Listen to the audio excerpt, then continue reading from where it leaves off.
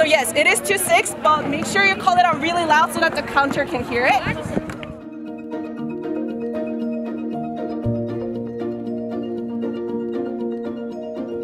Fraction Ball came from a collaboration between teachers and researchers, and we put our heads together to think about how can we design the schoolyard for play and learning. So we came and we met with a bunch of teachers. We shared previous projects about playful learning in outdoor spaces, and the teachers got really excited and they started to dream together with us, how could we design their schoolyard to have all these rich playful learning experiences. One of the teachers said, well, we just repaved our basketball court, but we haven't painted any lines on it yet. So what can we do there? We started talking about how we could think about the theory of the number line, really, and integrate that theory into a design that would be appropriate for a game of basketball. We started chalking it up on the course that were around here and thinking through of different ways that this could look like. We came up with several different ideas, and the one that stuck was fraction ball, doing fractions and rational number thinking on our basketball courts. And I was able to implement fraction ball as a teacher, being able to report back our findings or some of the things that we were noticing that the students were doing, the connections they were making within the classroom, and basically going through the co-design process with them as the teacher initially.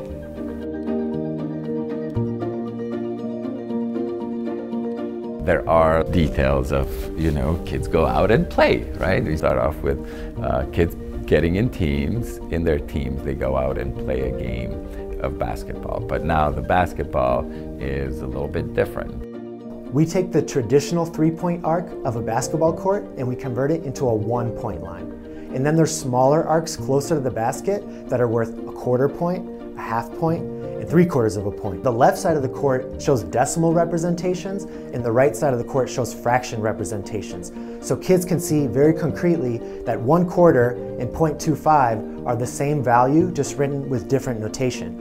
And then there's a number line on the side of the court for kids to keep track of their score. Students are supposed to call out the fraction corresponding to the number of points, the shot that they made, to say the problem out loud that they're doing. The students had to think about what the fractions actually meant while they were playing the game, instead of just kind of moving forward one step on the number line and not really thinking about what that meant. And so this builds on decades of research in math cognition about number line training, embodied learning, play, as all really useful tools to support kids' math learning. We actually directly involve our end users, in this case it'll be teachers and students, to co-create different aspects of a game or a different part of how a curriculum is run. What that allows us to do is give them a voice, but also brings their expertise and their experience directly into the design. So yes, it is 2-6, but make sure you call it out really loud so that the counter can hear it. We have the design aspect, we have the research aspect, we have folks who are expert in evaluation, so then we can also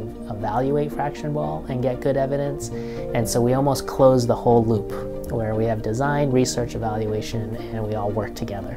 We're able to really capitalize on all of the strengths of the different people in the team, bringing in different perspectives as far as like me being a teacher and being able to speak to the sort of structures that the schools have to work under, the time limits, and knowing just the school limitations. I feel like everyone is able to provide a perspective to the program that just enhances our ability to be able to create something that is cohesive, that is workable and feasible to implement within the schools.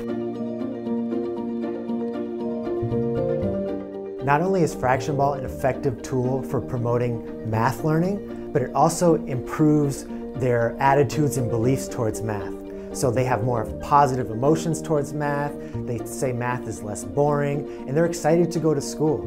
Success is when kids love learning and school is the place that they want to be. The long-term vision is to really rethink how we think about education. How can we think about play as a key to learning? Whatever we do, it has to be fun, and I think that that's been a useful kind of guiding principle for us as we think about ways to iterate on fraction ball.